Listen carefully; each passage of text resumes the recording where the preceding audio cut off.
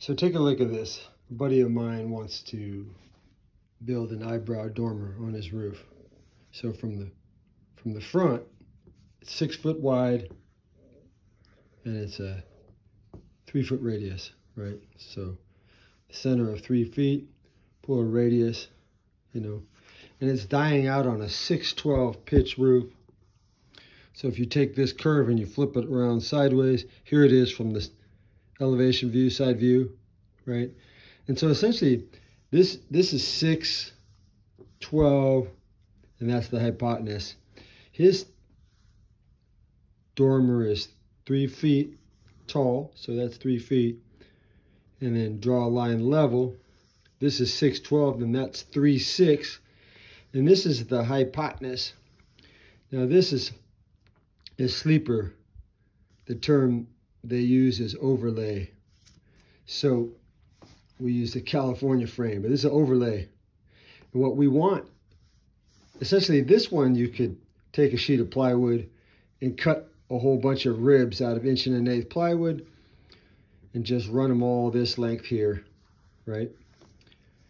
And then you can, as they begin to taper back, each one could get slightly shorter.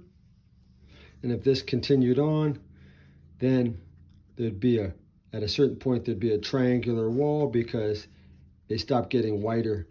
But they narrow as they go back because the sleeper is an ellipse laying flat on the sheet of plywood.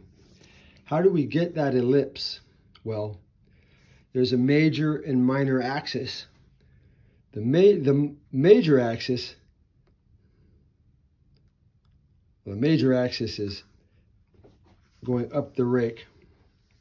The minor axis is the width of the dormer, which is 6 feet. Half of that is 3 feet, so we put it in a 3 foot leg like this, and 90 degrees to it, we take the hypotenuse where it lays on the roof, slide it over, and you could do this by math. This is essentially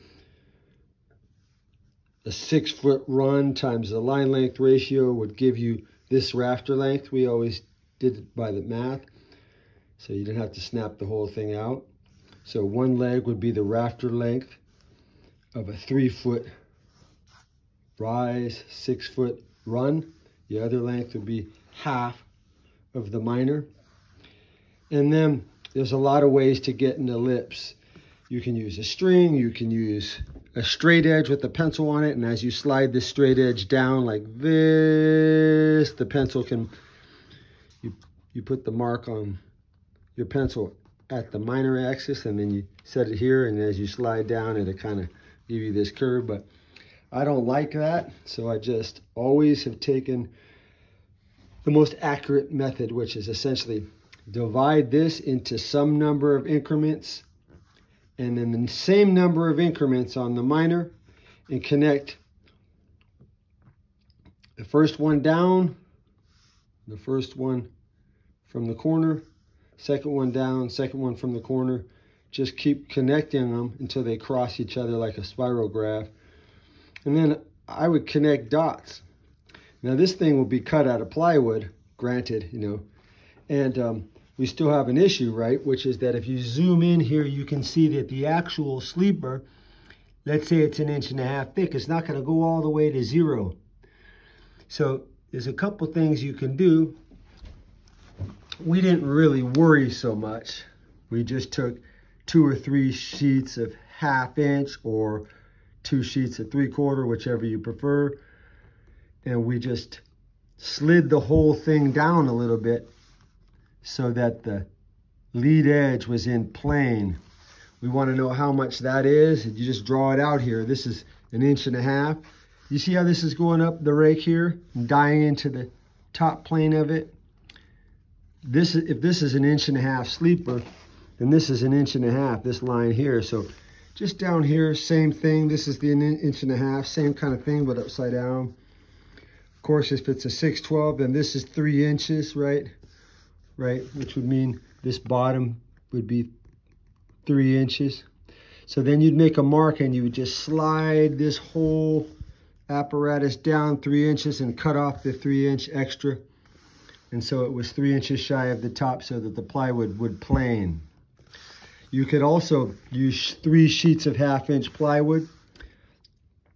One could be closer, the next one further away, next one further away. So essentially you're feathering at the peak, right? As you go, you slide them forward so that you're more accurate here, right? So be a 1/2 inch and then another 1/2 inch and so forth.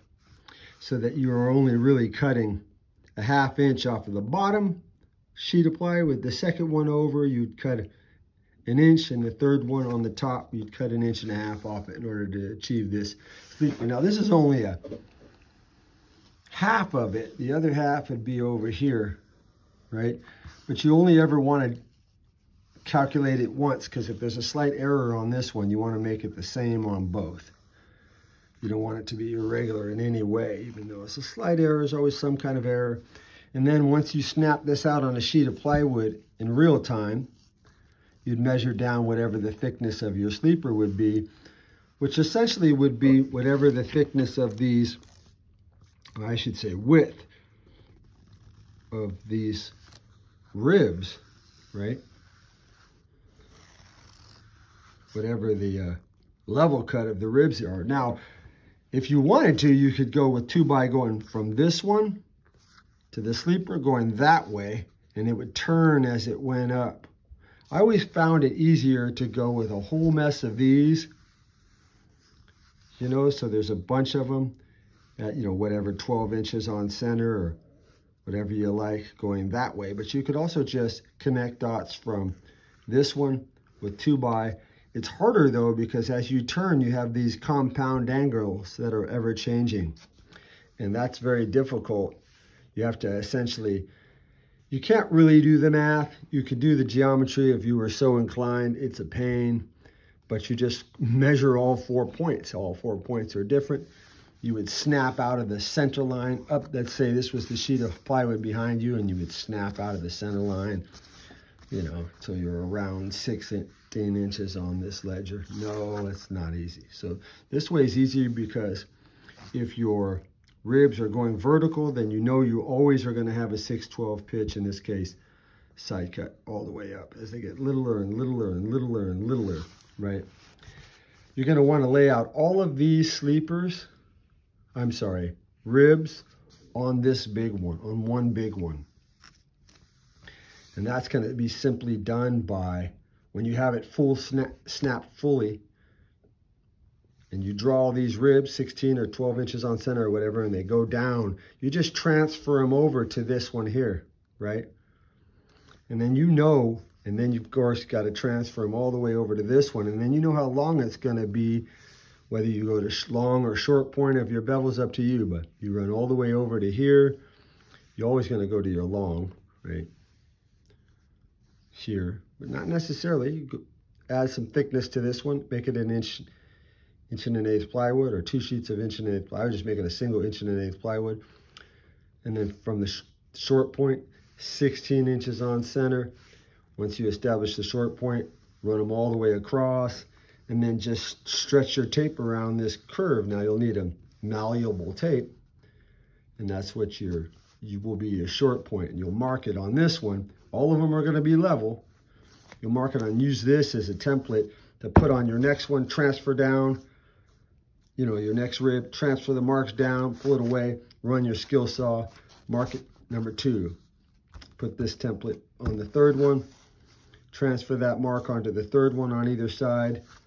Always a level cut, so you're going to have to establish what level cuts are, basically. And you're going to be doing that by drawing these lines across on your original rib, so that it's parallel to the top and bottom. That's how you know it's level. And the center line will always be the center line, straight back. Can't go wrong. Then you'll put a 1x across there, inside or outside, to hold it, you know, and embrace it or whatever, block it out. You pull it off, and then the way you sheet it, and the way we've always sheeted it, if it's really steep, is with 1/4-inch sheets.